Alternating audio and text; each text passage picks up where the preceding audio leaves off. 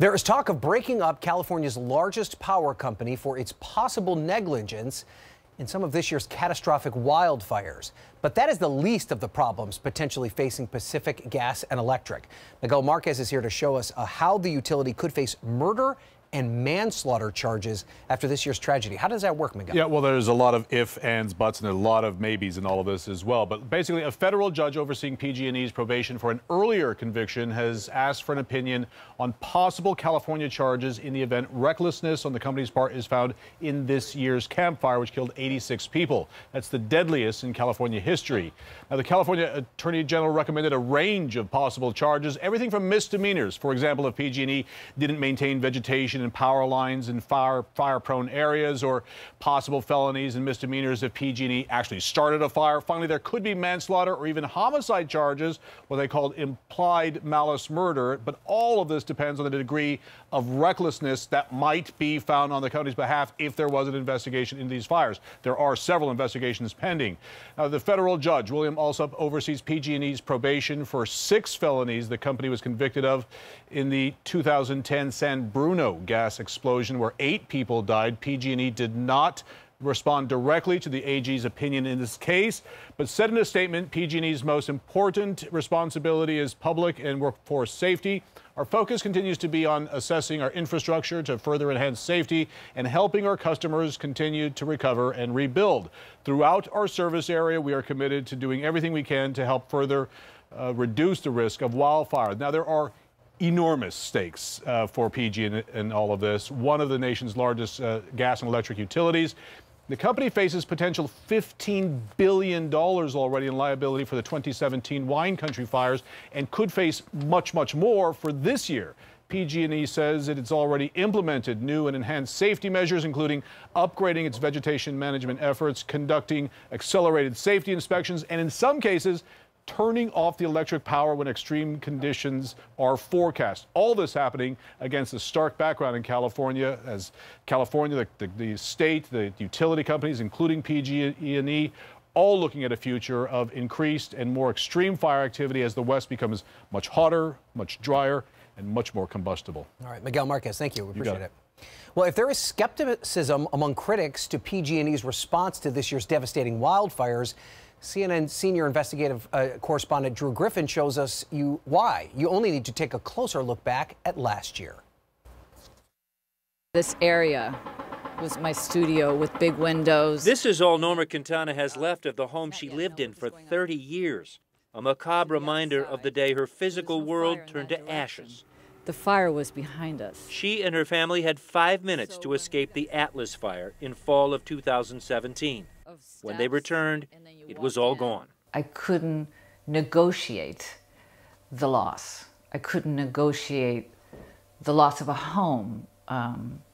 Couldn't. Across Northern California, the fires in October of 2017, fueled by high winds and drought, would kill 44, burn 8,900 homes and other buildings.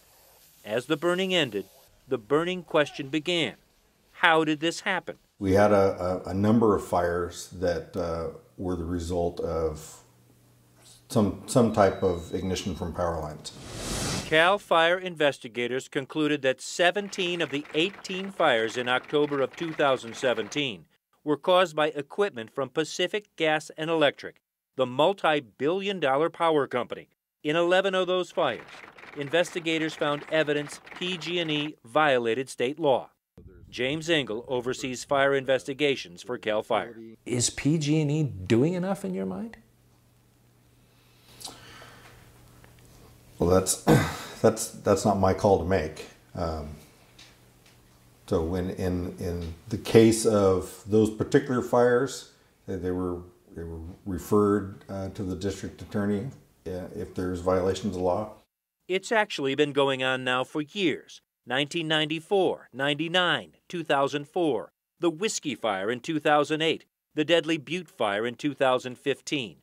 Fire after fire that investigators found were caused by a power company failing to follow state regulations to trim trees or maintain equipment. You see a pattern in practice that PG&E is not willing to step up to the plate and do what it needs to do to prevent these utility-caused wildfires. Attorney John Fisk has built a practice suing power companies, and specifically PG&E, for causing fires that are destroying Californians' lives. He's doing it, he says, because the state of California won't. If you had a company that was out in the Atlantic and it kept starting hurricanes, and the government just kind of continued to let it start hurricanes, again, you'd consider that behavior to be almost sociopathic because people's lives are absolutely devastated. PG&E was convicted of 6 felonies because of a gas pipeline explosion in 2010. Just last month, the president of California's Public Utilities Commission announced a new review of PG&E, telling the Wall Street Journal he was very concerned they, PG&E, still don't have accountability in place. Is PG&E getting the message, do you think? I think you're going to have to ask them.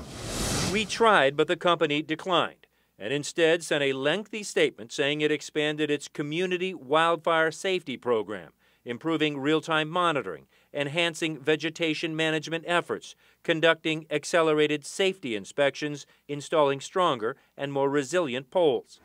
Critics point to the way PG&E has spent its money, awarding its CEO salary and stock worth $8.5 million in 2017 and spending another $8 million lobbying lawmakers in Sacramento to get a law passed that allows PG&E to pass some of the cost of the fires onto customers. Now PG&E is dealing with this. Last month's Camp Fire in Northern California killed 86 and destroyed the town of Paradise. Equipment from PG&E is being investigated as a possible cause. Attorney John Fisk says it has to stop. You know, in these wildfires, oftentimes the most vulnerable members of our community are affected because they're immobile and they cannot get out. That's how devastating these wildfires are. That's why it's so important that these companies change their practices. It's a matter of life and death. Asked specifically about the state investigative reports that found the company violated state law in 11 of those deadly fires last year, PG&E would only say it's looking forward to reviewing those reports. Prosecutors are reviewing them too and deciding if they will again pursue criminal charges against the massive power company. In the meantime, the homeowners, like Norma Quintana in our report, who lost her home, are suing PG&E. Drew Griffin, CNN, Atlanta.